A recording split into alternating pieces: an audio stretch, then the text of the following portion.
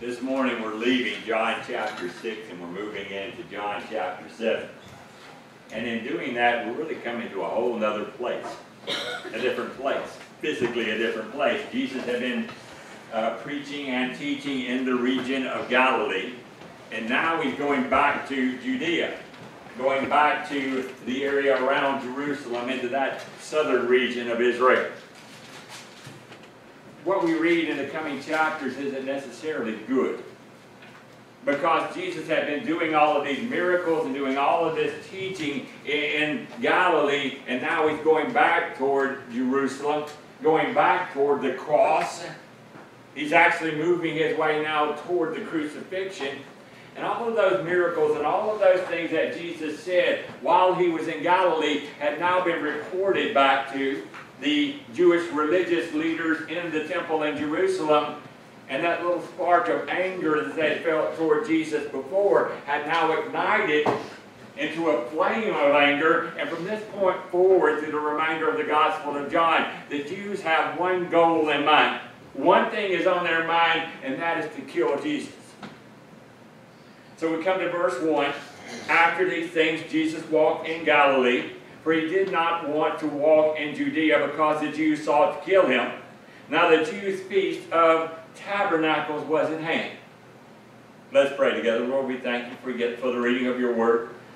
Lord, open our hearts and minds again to the scriptures that we read here this morning and in chapter 7 of John's Gospel. Lord, let us understand your position here. Lord, let us understand what it was that you were going through and the direction that you were headed toward. Let us understand the divine timing behind everything that happened in your life.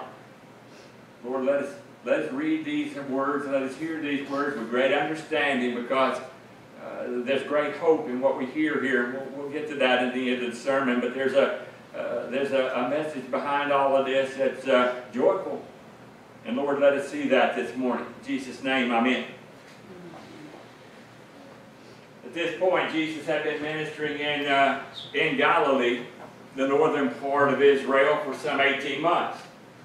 And now he's headed back to Jerusalem, headed back into Judea. He'd been avoiding that. It says he walked in Galilee and he didn't want to go to Judea because they were seeking to kill him there. Now understand, when John talks about the Jews here, he's specifically talking about the Jewish religious leadership. He's talking about the Pharisees and the Sadducees and the priests and the high priest and the scribes and the Sanhedrin and all those leaders who were in the temple there in Jerusalem. They specifically were seeking to kill Jesus already at this point. So here he is in Galilee. He says he wants to walk in Galilee, that he didn't want to go to Judea because they said that they wanted to kill him. But something happens here. Another feast. There's another feast in Jerusalem. And we're told it's the Feast of Tabernacles. Other places in Scripture it's called the Feast of Booths. Same thing. Back in the book of Leviticus in chapter 23, God had commanded that the Israelites, the nation of Israel, the Hebrew children as they were, that they celebrate a feast day, the Feast of Tabernacles, of Booths, in the middle of the month that we now call October. So that gives us kind of an idea of when these things were happening. And that celebration was to celebrate how God took care of the nation of Israel while they were wandering in the wilderness for 40 years.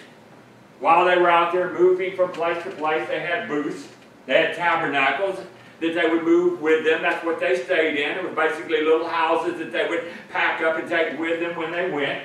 God had provided, and God was watching over and giving them everything they needed. And then he led them through all of that 40 years and then eventually into the Promised Land. So all of this celebration, the celebration of tabernacles, was a celebration of God taking care of his people. So this was a joyous time.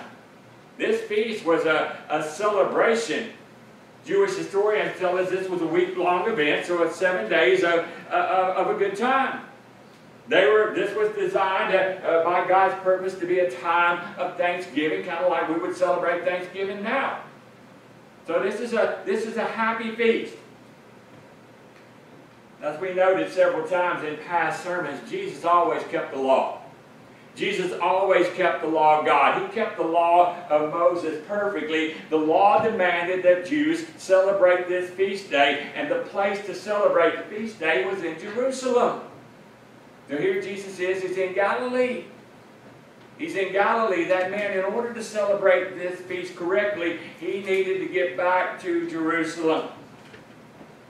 And in a sense, we kind of pick up where we left off in chapter 6, because we know that the underlying theme of chapter 6, for those that were with us through that chapter, that the underlying theme there was really a whole discussion about false disciples, false believers in Jesus Christ. And we'll hear a little bit more of that here in chapter 7. Not the major theme, but there's some of it here. Verse 2, now the Jews' feast of tabernacle was at hand. His brothers therefore said to him, depart from here, go into Judea, that your disciples also may see the works that you are doing. So Jesus, he had some half-brothers. He had 4 other brothers that Scripture gives by name, who were born of Mary, whose father was Joseph, and they were urging him. They were telling him, go back to Judea, go back to the feast. Why were they telling him that? In verse 3, that your disciples also may see the works that you are doing. To understand, there were plenty of false disciples that we already talked about up in Galilee. There were also a lot of false disciples in Judea, in the southern part of Israel. You say, how do I know they were false? Well, remember when Jesus rode into Jerusalem on a donkey, he came down the Mount of Olives, and one day they were cutting down the palm leaves and laying their coats before him as he came in, and they were shouting, Hosanna in the highest. Well, those same disciples at that point, a week later, would be standing before the praetorium of Pontius Pilate yelling, crucify him.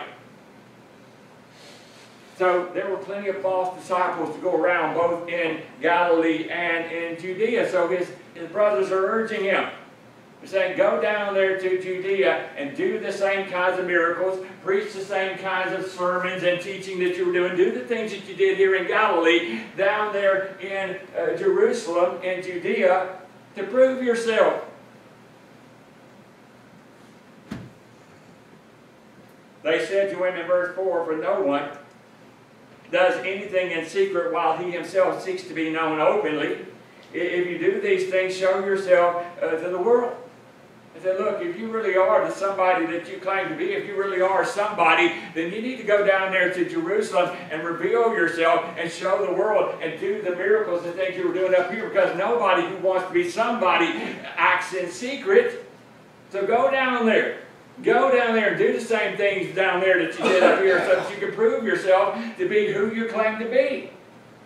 Now there was a reason behind that. We see it very plainly in verse 5. For even his brothers did not believe in him. It's always hard for me to wrap my mind around that particular verse. How on earth could Jesus' brothers, who lived with him his entire life, not believe that he was who he claimed to be? But they didn't. They did not believe in him. So basically what they were telling Jesus is, we need more proof ourselves. Go down there to Judea and keep doing the same kinds of things that you're doing up here. Prove yourself to us. And I hear that, and it kind of makes me think these brothers were maybe on the edge of belief. We've all known people like that. They were leaning toward believing in Jesus Christ, but not quite there yet. It makes me think of people like Agrippa. Remember when Paul talked to Agrippa in court there, and Agrippa looked at Paul and said, Paul, almost you persuade me. Almost. I'm not there yet, but I hear what you're saying. I'm almost there, and I think that's where Jesus' brothers are here.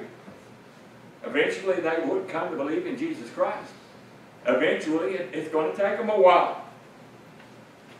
But at this point, they didn't believe. They saw the miracles that Jesus did.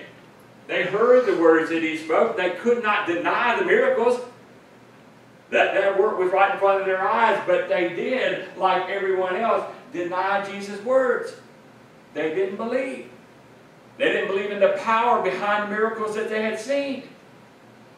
So they're saying, look, we need more proof. Go down there to Judea and prove that you are who you say you are. How did Jesus respond to that? Verse 6. Jesus said to them, my time has not yet come, but your time is always ready. Jesus says that over and over and over again in Scripture. My time has not yet come. He's telling them, look, my time to go back to Jerusalem, to head toward Judea and go back to Jerusalem, to go to the cross, that time hasn't come yet. Understand, everything that Jesus did, from the time of his birth until the time that he ascended into heaven, everything that he did was laid out according to God's perfect timing, according to God's perfect plan. Romans 5 verse 6 says, for when we were still without strength, in due time, Christ died for the ungodly. In due time. At the perfect time, Jesus died. Everything that happened in Jesus' life was unfolded by due time, by right time, by perfect time.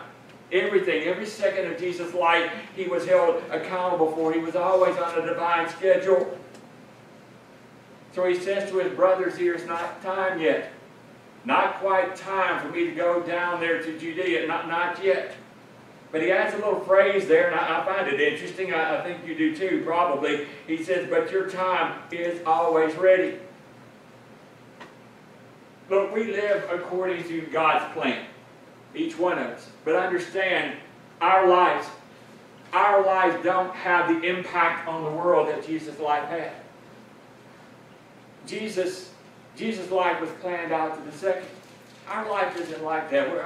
Our life simply doesn't have, I'll put it this way, if you after church, I'm talking to that back row back there especially, if you after church decide that you want to go to the dinner table after church today, then that's fine.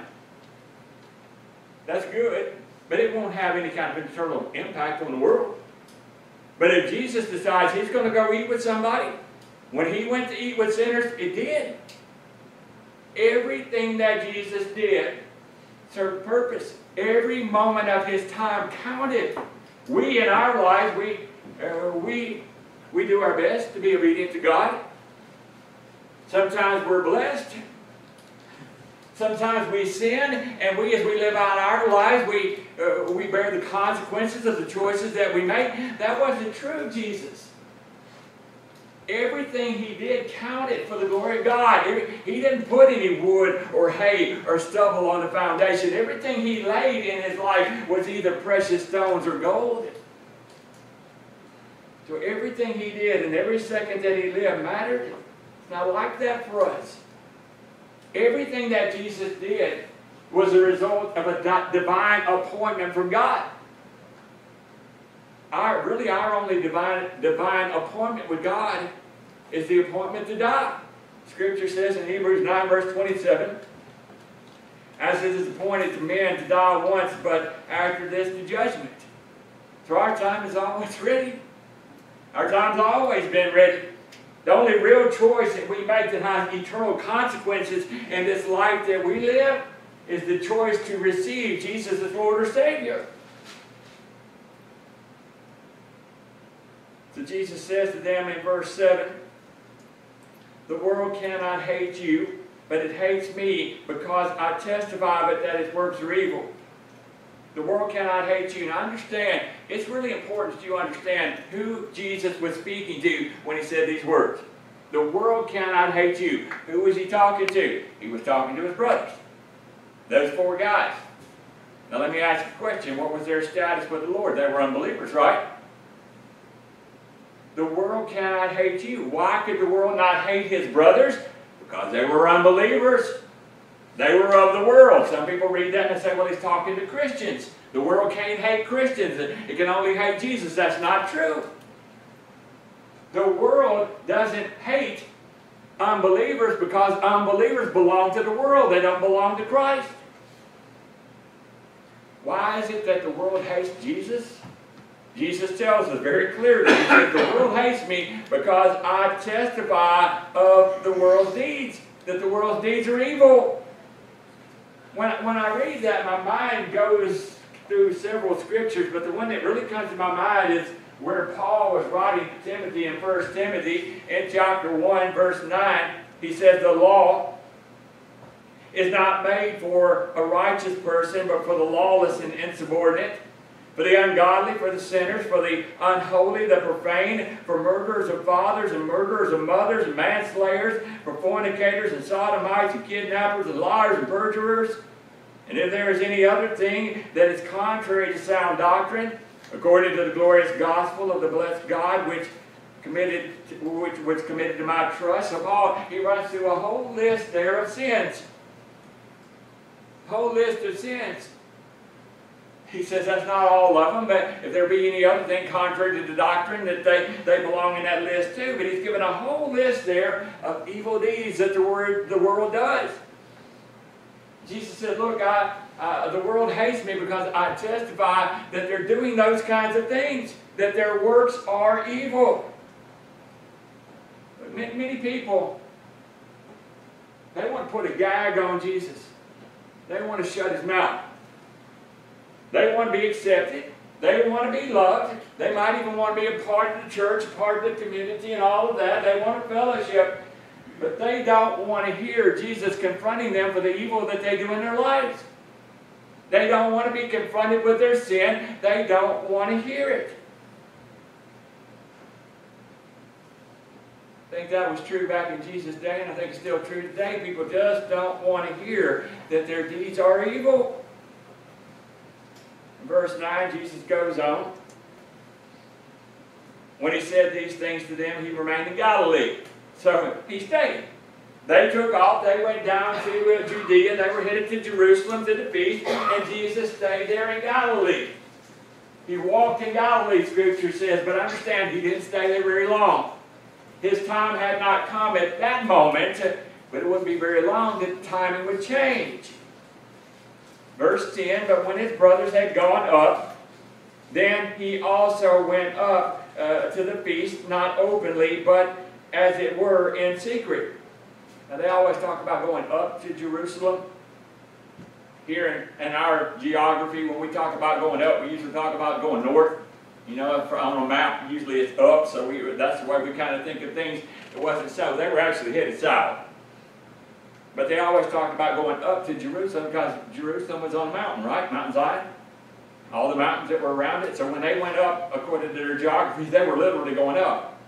It was a pretty steep height from what I understand, going that direction. They had to go over the Mount of Olives. So they're going up to Jerusalem, but it says Jesus went after them. He went in secret. Now I hear that and you think, well, since they left beforehand, the brothers left, and I'm thinking there's probably a day or two difference here. Scripture doesn't tell us how much head start they got, but they got a head start. And you're thinking, well, that means that Jesus must have gotten to the feast after them. But that wasn't the case. They arrived at the same time. And you're thinking, well, how does that happen? How does somebody leave ahead? Unless I walk real fast and pass them, which Scripture doesn't say that happened. How did they get there at the same time? Well, did Jesus do another miracle? Did he somehow transport himself into Jerusalem? No. Scripture tells us he took a shortcut. He took a shortcut. He went to a place that Jews never go. He went back through Samaria. The Jews, they always thought the Samaritans were a defiled people. They didn't want to go into the area of Samaria, which was right in the middle of Israel. So when they went north and south from Galilee to Judea, they went around. They took a looping route either to the east or to the west to get around Samaria to go that route. You might remember when Jesus came from Judea and went to Galilee, he went through Samaria. He said he had to. He had a divine appointment there with a woman at Jacob's well. He talked to the whole village of Sychar there, and they all came to believe in Jesus Christ. And now he's in Galilee. He's going back to Jerusalem. He took the same route, which was much shorter, and because of that, he and his brothers had get to this feast around the same time. Luke tells us in Luke 9, verse 51, now it came to pass when the time had come for him to be received up, that he steadfastly set his face to go to Jerusalem. And he sent messengers before his face, and as they went, they entered the village of the Samaritans to prepare for him, but they did not receive him because his face was set for the journey to Jerusalem. He went through Samaria, but he didn't stop. Not this time. He didn't stop at any villages, didn't stop at any wells. His mind was set on going back to Jerusalem. He had a divine appointment to keep. So he's on his way back, going through Samaria. Now understand, this feast was taking place, and the Jews were already looking for him. They were expecting him to be there, first of all, because they knew it was the law that all the men were supposed to go to Jerusalem for this feast. But it wasn't just that. They expected Jesus to be there. They were looking for him, but they couldn't find him. Verse 11, the Jews sought him at the feast, and they said, "Where is he? Where's Jesus?" His fame by this time had already spread all over Judea, all over Galilee. He was a celebrity, kind of. We talked about that. Everybody wanted to see the miracle worker. So here they are, they're at the feast, and they're expecting Jesus to be there, and they're looking around saying, "Where is he? We can't find him." They weren't expecting him to take a secret route, to come from a direction that he wasn't supposed to be coming from. They didn't think he'd be coming from Samaria. He kind of sneaks into town without being noticed. But even at that, their main topic of conversation, the thing they were all talking about, and remember, these Jewish feasts would draw large numbers of people. The normal citizenship of Jerusalem at that time was around 250,000 people, which was large. And every time they'd have one of these feasts, there'd be nearly 1 million people in town. So all these people are there, and they're all talking. What are they talking about? They're talking about Jesus. Verse 12. There was much complaining among the people concerning him. Some said he is good. Others said, no, on the contrary, he deceives the people. So they were arguing. Some of them are saying that Jesus is a good guy. And others were saying, no, he's a liar. Don't listen to him. He's deceiving people. So they were arguing. But understand, all of that arguing wasn't loud. This was all going on in whispers. Kind of behind the scenes, they're gathered in little groups, and they're grumbling and they're mumbling and they're carrying on. But they didn't say it very loudly. Verse 13, however, no one spoke openly of him for fear of the Jews. Nobody was talking very loud about Jesus. They were afraid. They were afraid of those Jewish leaders back there because they knew the Jewish leaders wanted to kill Jesus, so they didn't want to be too closely connected to him. You didn't want to be a supporter of Jesus. You didn't want to talk too much about Jesus openly because you didn't want those Jewish leaders coming after you. So all of this was kind of done in quiet places. Jesus, again, kind of sneaks into town, comes by way of Samaria. And understand, once Jesus got into Judea, he never left. He never went back to Galilee. The remainder of his earthly lifetime, which would have been several more months, was right there in Judea. He didn't spend all that time in Jerusalem. Most of the time he was out in the countryside, out in the villages, moving from place to place to place. He eventually came back to Jerusalem. When he did, he would be crucified.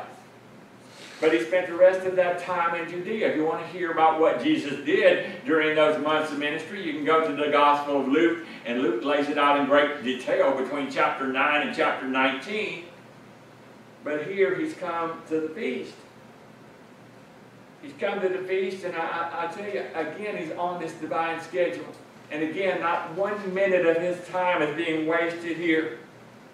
Every minute of Jesus' life counted, and he used every minute of it wisely.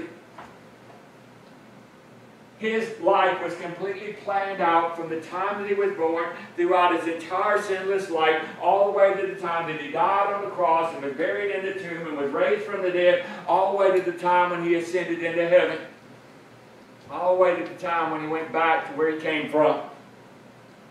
But while he was here on earth, not 1 second of his time was wasted. He spent all of that time doing miracles, and especially speaking, teaching, and preaching, and telling about the kingdom of God. And I'll tell you, most of the people that heard Jesus speak didn't like what he had to say. They didn't like it when Jesus said he is the bread of life. They didn't like it when he told them that he is the only way to enter into the kingdom of God through him. They didn't like it. They didn't like it when he told them that only he could give them eternal life. They didn't like it. They didn't like it when he told them, you must eat my flesh and drink my blood. They didn't like it, especially when he confronted them, when he told them that their deeds were evil.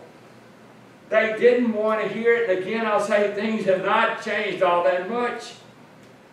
Let me ask you, if you had the opportunity to do what Jesus is going to do in the coming verses, if you had an opportunity to stand before the leaders, to stand before an important group of leaders, let's say just for instance that you were going to give a speech or talk to the people who were in Congress, you had that opportunity, would you stand before them and look them straight in the eye and tell them your deeds are evil? Most Christians don't do that. They don't do that because they're afraid. They're afraid of not being accepted. They're afraid that people are going to come against them. They're afraid of the persecution. They're afraid. Not Jesus. Jesus tells those leaders, your deeds are evil. There's a confrontation that's beginning here. A confrontation. The heat is really starting to turn up between Jesus and these worldly people that are there in Jerusalem. How evil were their deeds? Well, Jesus eventually tells them that their father is the devil. But understand, he also had true disciples, people who truly believed in him. And to them, he said in John 15, verse 18, if the world hates you, now notice the contrast between what he says to these believers and what he said to his brothers who did not believe. He says the world can hate you, but he says to you believers, if the world hates you, you know that it hated me first. Hated me before it hated you. If you were of the world would love its own, as it did with his brothers. Yet because you are not of the world, but I chose you out of the world, therefore the world hates you. The world didn't hate his brothers who were unbelievers, but the world hates you because you're a believer in Jesus Christ. Goes on in verse 20, he says, remember the word that I said to you, a servant is not greater than his master. If they persecuted me, they also will persecute you. If they kept my word, they will also keep yours also. So what we see going on here in verse 7 is really a transition in Jesus' ministry in which he's moving into more and more confrontation. There's going to be more and more conflict as he works his way toward the cross. Going to be a lot of persecution going on in the coming chapters. A lot of bickering and arguing and Jesus confronting. But I want to show you something good. We're going to move into all of that in the coming chapters, coming verses. But I want to show you something good before we leave this morning. And it really relates back to what we're reading here in these very same verses. In order to see it, you have to go to the book of Acts. So we're changing to another book for a second. But if you go to the book of Acts, and if you go to chapter 1, this is the chapter where Jesus ascends into heaven. He ascends to the right hand of the Father. And all of Jesus' remaining disciples were there to witness that. They saw his ascension, and then in verse 12, then they returned to Jerusalem from the Mount of Olivet, the Mount of Olives, which is near Jerusalem, a Sabbath day's journey. And when they had entered, they went into the upper room where there were staying Peter and James and John and Andrew and Philip and Thomas and Bartholomew and Matthew and James the son of Alphaeus and Simon the Zealot and Judas the son of James. These all continued with one accord in prayer and supplication with the women and Mary the mother of Jesus and with his brothers. Now Judas Iscariot had died by this point, so there are 11 apostles left, 11 that are named there. They went back to the upper room after Jesus ascended, I believe the same upper room where Jesus had first saw them after he was resurrected. But they didn't go there alone. They went back to the upper room, and there were women with them. Women. Which women went with them? Well, Luke tells us in Luke 23 verse 55, the women who had come with him from Galilee. Matthew confirms that. Matthew 27 verse 55, many women who followed Jesus from Galilee ministering to him were there. Many women. 120 people gathered in that room, and many of them were women. These women, they were true disciples of Jesus Christ. They were true. There wasn't anything false about these ladies. They were there. They were with Jesus through his ministry. These were the same women who were there when Jesus died on the cross, who were there When Nicodemus and Joseph of Arimathea placed his body in the tomb, they were the same ones that went to the tomb on Easter Sunday and witnessed the resurrection. These women were strong, strong ladies, strong believers in Jesus Christ. Who were they? They were ladies like Mary Magdalene and Mary, the mother of James the Less, the other apostle named Salome was there. That's just some of their names, but there were many of them. Many women there. But there was also another group. Notice there's one last group there. Who were they? Verse 14. Jesus' brothers. Isn't that interesting? 120 true disciples are left by the time that Jesus ascended into heaven. And out of those 120 of them, four of them, Matthew gives us their names. He gives us their names. They're James and Joseph and Simon and Judas. But there are four of them left. Four of these brothers are among the 120 true disciples of Jesus Christ. And I say that's interesting because these are the same brothers who we just read about in John 7 verse 5 who did not believe in Him. They did not believe in Him, yet by the time the book of Acts is written, they did. What was it that changed their minds? How was it that they came to believe in Jesus Christ? And I really believe it all boils down to the resurrection, the raising of Jesus from the dead. These same brothers, they knew Jesus had died. They knew He was in the tomb. And they also knew without a shadow of a doubt that He had conquered death and He had been raised from the dead. They had, that was the best, the strongest miracle work that Jesus ever did. And they could not deny that from that point that Jesus was raised. These brothers, I believe, they really thought that He was the Son of God. That He died on the cross as a payment for their sins. That He was raised from the dead for their justification. They became true believers, and they were among the 120 that were there in the upper room, waiting for the coming of the Holy Spirit and the birth of the church. And I say there's great hope in that, because what that tells us is, if Jesus' brothers who were unbelievers could become true believers in Jesus Christ, that means unbelievers that are in the world today can still make that same choice, can't they? Unbelievers can still come to saving faith in Jesus just like His brothers did. And there's great hope in that, because we all know unbelievers. We pray for them, we talk to them, we know them. And there's hope. There's hope that one day they'll make the same choice Jesus' brothers made. But I'll close this morning because I want to ask you a question. It's the same question that Pontius Pilate asked. When Pontius Pilate stood before the Jews who were accusing Jesus of all these iniquities. They were accusing Jesus of many things. When he stood with Pilate on the praetorium and looking down on all these Jews, he asked the Jews a question. Matthew 27 verse 22, Pilate said to them, "What then shall I do with Jesus who is called Christ?" What shall I do with Jesus who is called Christ? I'm laying that same question before you this morning. What are you going to do with this man Jesus who is called Christ? What are you going to do with it? And then, well, I'm already a believer. That question doesn't apply to me. Yes, it does. It applies to every one of us. What are we going to do, each one of us individually, not as a group? What are you going to do with this man whose name is Jesus, who's called the Christ? If you're an unbeliever, I hope what you're going to do with him is you're going to believe. If you're a false believer, I hope you're going to change some things in your mind and you're going to come to true saving faith in Jesus Christ. But if you're already a believer, what are you going to do with him now? Are you going to follow him? Are you going to take up your cross and carry it daily? Are you going to love him by showing him your obedience? Are you going to follow after him? I can't answer that question for you. Only you can answer that question for yourself. But I can say for me and my house, we will serve the Lord. And I hope you answer the same way. Now I'm going to close there this morning. We'll pick up in chapter 7, God willing, next week.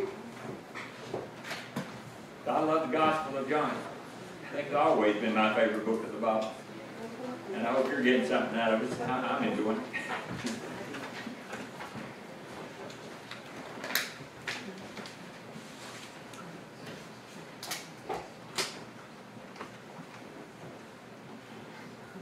glad you didn't give us some number before I started preaching, because there's no way I'd have remembered it that long. 309.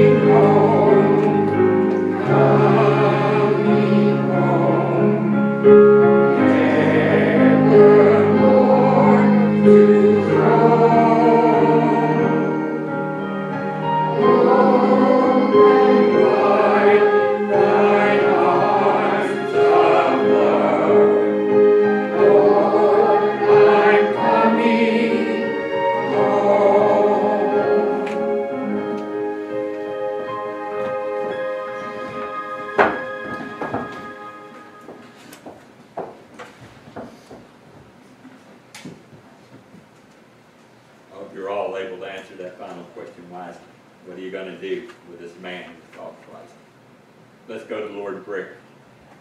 Lord, we do thank you again for the work that you've done on our behalf, Lord, for the work you did on the cross at Calvary.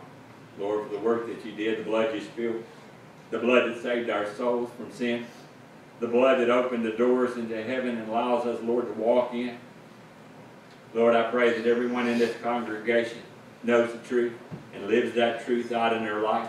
We talked about it in men's Sunday school this morning, that our witness for Christ is seen in how we live our lives, whether we live at peace with other people and whether we have holiness in our lives. And I pray that we live that testimony, that we live out the faith that we claim to have.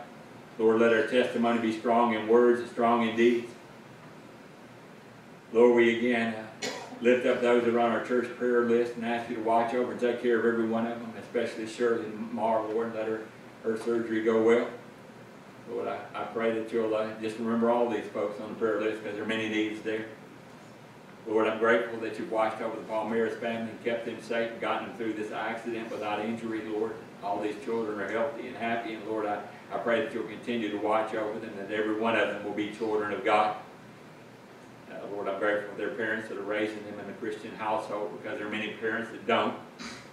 So Lord, just watch over that family.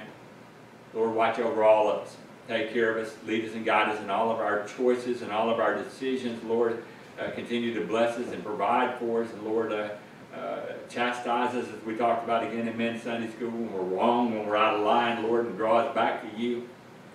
Lord, just I'm thankful for this church and thankful for the people that you send here. Lord, let us leave here with glad hearts and a mind toward Christ. In Jesus' name we pray. Amen.